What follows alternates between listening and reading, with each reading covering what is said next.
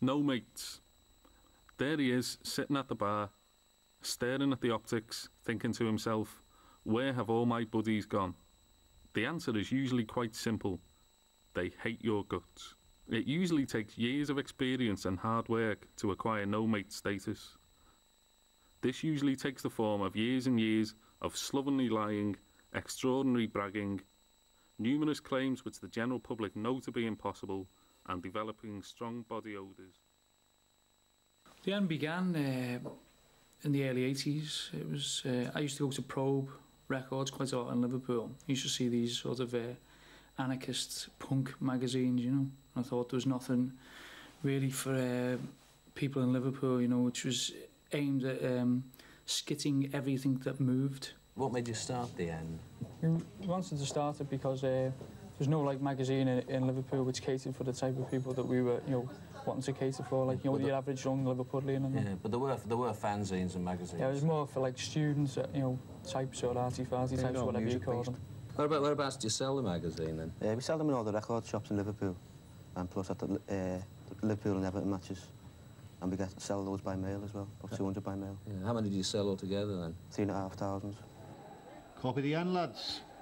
No thanks, mate. Buy it, minge bags.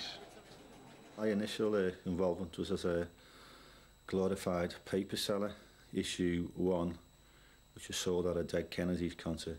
It's an American rock and roll band, sorry, punk band, in case anyone's interested. And basically we couldn't get anyone to sell it, so Peter asked me.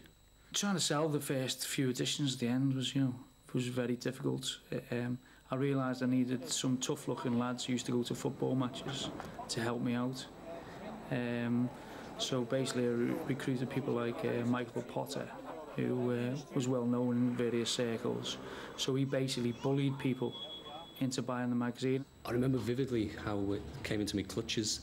Mick Potter had a very interesting sales technique. I was in the Sandon, the big back room in the old Sandon by Liverpool's ground, and this menacing figure with a telescopic chin who I'd seen around town just came and leaned over and went, "Buy the End, lad."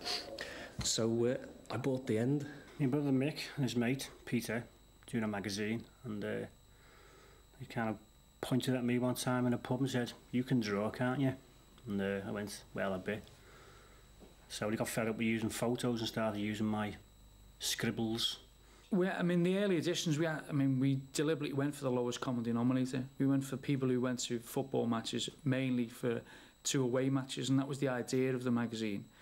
And obviously, if you read some of the early editions now, you know, I cringe reading some of them because of some of the things in there. But we were directing our attentions at the hooligan element at football matches. And unashamedly so, you know, that's what we set out to do, and that's what we did. But people were a bit bemused in Liverpool. You didn't believe that it was written by Liverpool people, I think. It was just something so unusual. It was brilliant. I mean, people just perfect timing. I mean, people just kept saying that's what we needed at the match, because the old subculture of the match wasn't getting represented. It was, you see it in the mass media, it was just like thugs. Yeah, well, obviously we've seen a different side to it, you know what I mean? As I say, the drink and the social side of it, and everything that was tied in, the kind of music that people were into, that was as much part of the scene as going to the match. So the reaction was fantastic. It just took off. The content at the End never changed either, which was good, because you had your poems, you had your ins and outs charts, which I think they invented. You had your letters page, which was really good. It had all the key elements of a great magazine. It had humour, it had reader interaction, it had interviews, it was easy to read, and had its own style. And that's what made it a great mag, as well as the attitude and the humour. We had articles on coach drivers, community bouncers, no mates, don't let ons, Billy Bull, Joe Wag. There was a whole series of things which, you know, they've become part of the language now. Tick-tock, Albert Dock, tock-tick makes me sick.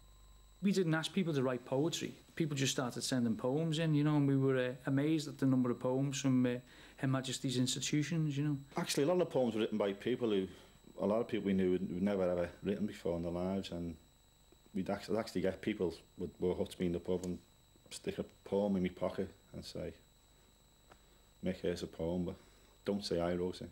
Oh God, the dreadful poems page that I campaigned for years to drop because it was awful, wince-inducing. The best person who broke in was a bloke called Addo, who I later became good friends with from Bournemouth, because his poems were completely bizarre and all the rest of it, you know, isn't it terrible what an dull. Lentil soup with chunks of ham. No one makes it like me mum. Loads of hot pepper on a freezing cold day. She's just made some more. Hip hip hooray.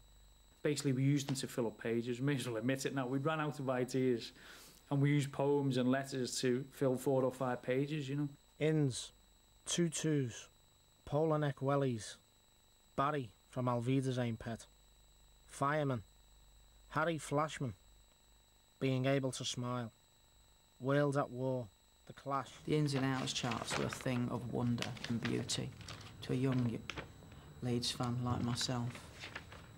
Me, Peter and Phil, we'd have so many. We just actually would take a pen out with us, we'd go out to the match or a night out, and we'd always be scribbling them down. Every paper, as I remember, a lot of tabloids like The Sun and The Mirror like copied the ins and outs, and loads of magazines since in different guises, but that's the one great triumph for the end, I suppose, the ins and outs columns. Outs. Titheads who say he's a good robber, saying let's do the business, trying to get fit, pretending pets are clever, decent human beings, praying for Liverpool, estimating the size of a match. Joe Wagg and Dosser and people like that, and Billy Bull, they were all based upon, they were a mishmash really of characters that we knew, which made them funny, I think, because, you know, people could realise and they could identify with certain characters that they knew, you know, because there's nothing as funny as real life. I can't think of many magazines where I can quote lines, but whether it's Girls with Jimmy Casney's Fashion Crazy Yorkshireman, or whatever, hot dog sellers, you know, I can remember the articles very clearly. Hot dog man. As a youngster in school, most of my pals wanted to be firemen, doctors, footballers or pop stars. But it was always my ambition to be a hot dog salesman.